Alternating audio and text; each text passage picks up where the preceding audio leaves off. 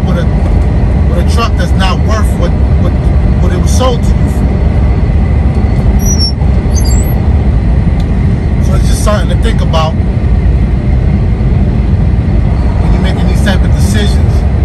Now, the second topic at hand is fuel prices. I'm trying to figure out what's going on. Whoever's watching these videos, you know, comment below. I'm based out of Pennsylvania. I just went to the pilot maybe half an hour ago, and it's $4.20 a gallon right now for fuel. So I don't know how much it is, and I know, you know, New Jersey's a little bit cheaper.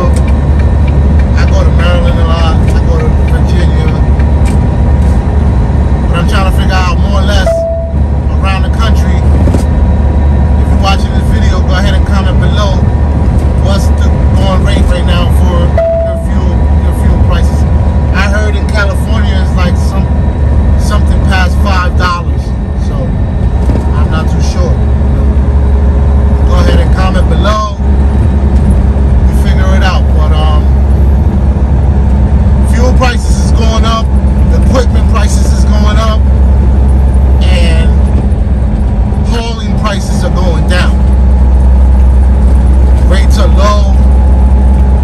Seems like they're just trying to take advantage of us all around. So what we need to sit down and do is evaluate the situation. It's about to be peak season. Everybody's trying to get their packages out.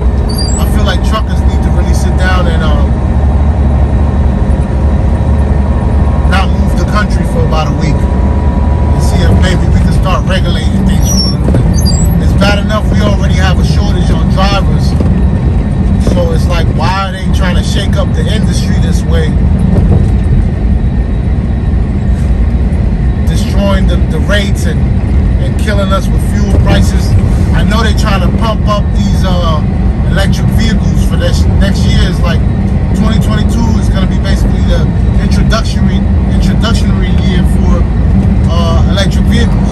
So I know they're really trying to push that, but the way they're doing it right now is like they're trying to put the small man out of business, and that's not necessarily a good thing. So, you know, we need to sit down and figure it out. Maybe truckers is gonna have to all get together and take a week off, see how they like it, and see what happens then. If rates go up,